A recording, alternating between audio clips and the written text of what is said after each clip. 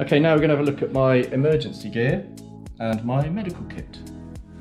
Starting at the top, survival filter, really good. You can backflush it, imported that from America. I love them, brilliant. That will be used as a backup. It's my backup one because I will be using P&G water purification sachets, which do 10 litres of water. I've got, or Mike's got 2 collapsible buckets that I gave him, a 12-litre bucket. So we pour water into one because of the clay sediment out in the Yukon. Once you get past the white water, it's pretty horrendous from what I can see. So we mix one of these in, whisk it up, it will flocculate and coagulate, and then we filter it into the other bucket with a muslin cloth or cheesecloth or something like that, and that will be drinkable straight away. And we plan on having 10 litres every day that we're going to make up before we go to bed. These are brilliant. They can be quite hard to get hold of, but I managed to get some.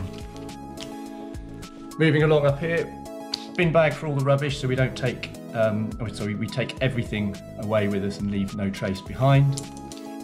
So everything going there. Use one of these clips to save tying it up every day. Goggles and a 3M, because I like it, because I value my lungs. A 3M breathing mask, so it's just a face mask, but it's suitable for smoke. And it's got a valve on the front to make it easier if you're puffing and panting a bit, but that will mean that if there's forest fires, we can go straight through. Spare spoon, high-vis jacket, wrapped in paracord. This is really strong stuff, bright yellow, because I like it, I can see it, it's really good. Spare sun cream, lighter, always sellotape the top just so that it doesn't spark anywhere in your bag and do something silly.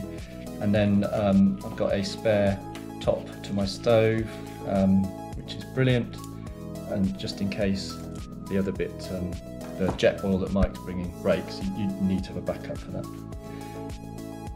Cable ties, electrical tape, and then what I do is I've got Gorilla sealant. This sets very quickly, and to save space I use T-Rex tape rather than Gorilla tape, and I wrap it round something, so this was the sort of biggest thing, and that saves space, time, weight should I say, so that's really good. A couple of straps just in case we need it for something, you never know, and then I've got a backup, another backup thing, so God, you've got loads, haven't we? So in my buoyancy aid is a set of waterproof matches, so I've got those, lighter, and then we've got magnesium sparks there, so fire starting kit. And I always again tape everything up just in case that managed to do something silly and set fire to my bag. Medical kit, take a travel towel to keep myself clean, obviously microfiber, tiny little thing, biodegradable toilet tissues. Depends what you want to do really. I'm not sure where we're going. I'll probably end up putting them in the bin bag, to be honest, and taking them back with me. But anyway, toilet wipes are brilliant for wiping yourself, like armpits and stuff like that, apart from the obvious stuff. My medical kit I'll go through very quickly. So I have Zapanes, because I've got a bad back. My top tip is on the back, is to put your prescription with you. I'm obviously covering my name up, but to put the prescription on there so it shows if you've got stock that they belong to you, and it also gives you your dosage. I have the same with, this is Senokot. So if I take the Zapane, it bungs you up. Senokot. Again, what I do is I tape the instructions to the back so that you've always got them, because there's nothing worse than wondering how many you should be taking. It's quite a lot of Zapane. Ibuprofen, lots of that. Gaviscon, just in case the food doesn't agree with me. Again, you don't want to be out there in agony, so that weighs nothing, so we've got Gaviscon. Pair of scissors, I use Compeed to help blisters sometimes. Got an inhaler because I'm asthmatic.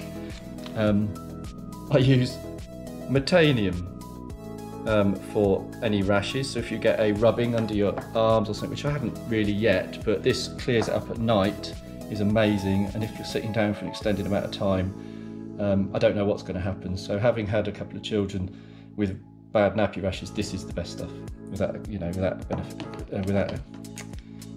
doubt. Imodium, again, instructions on the back. That should do you. Stop us that would stop us having to keep pulling in. And then electrolytes, I've had to put them in a bag, but I use pure electrolyte tablets, so they're just pure salt tablets, I think, really, sodium tablets. I'll have a couple of those a day to keep my electrolyte levels up. And then I have taken a photo of the container it came out of, just in case customs stop me and wonder what they are, but they can confiscate them if they want. And that is it. So we're getting there, nearly done.